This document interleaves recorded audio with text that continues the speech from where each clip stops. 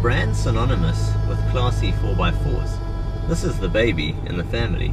This is the Range Rover Evoque, originally designed and conceived with Victoria Beckham at hand. The Range Rover Evoque is still as seductive as ever.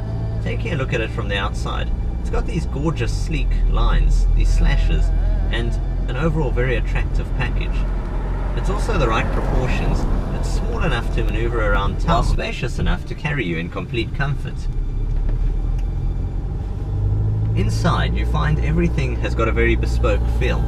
You find that in the cabin, there's soft touch materials everywhere. Sound is gently oozed at you through the 11-speaker Meridian sound system. Up front, it features this gorgeous 8-inch touchscreen display as we saw in the Jaguar XE. A link will be in the description below. This is a very easy to use and clean interface. Left-hand side, you've got quick launch into certain of your applications. On the right-hand side, you've got media mode, navigation and other applications, and on screen a very similar tile style layout. In front it can be customized. For example, right now I've got my media source, telephone and navigation. If I click to the left of the screen, I have audio settings, and even this is quite a nice one, screensaver settings. So if you turn off the screen, you can set your own desired screensaver.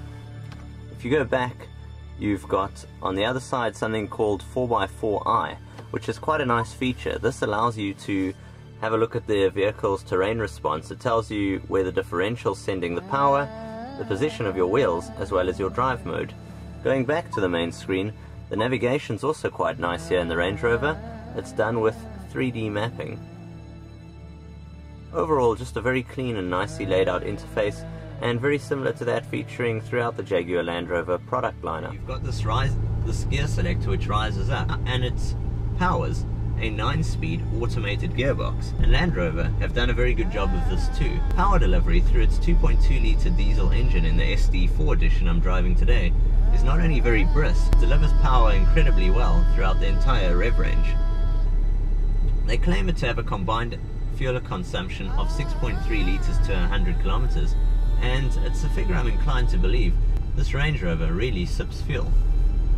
Apart from this, it's also a fantastically easy car to maneuver around town. Thanks to its short overhangs, it also remains very capable off-road. The Range Rover features something known as the terrain response system, and this allows you to select various drive modes, whether it be for snow and ice, mud or sand. The Range Rover will just make light work of the job at hand.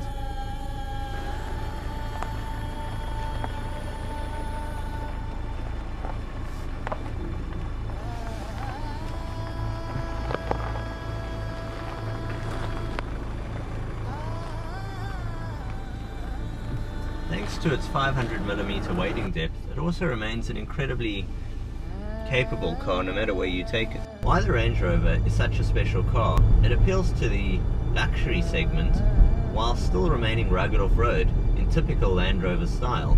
Earlier on, I was conquering the off-road trails of the forest, and as it goes dark, you can pull into a 5-star hotel and it'll look good in either situation. Overall, how would I sum up the Evoque? Well, I think the Evoque has been loved for a long time, and the love is still very strong on the market.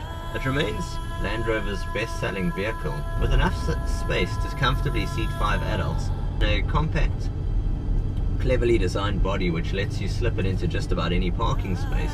The Evoque remains an incredibly clever vehicle.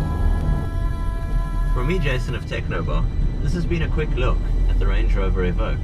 Until next time, I'll see you guys soon. Cheers for now. TechnoBok.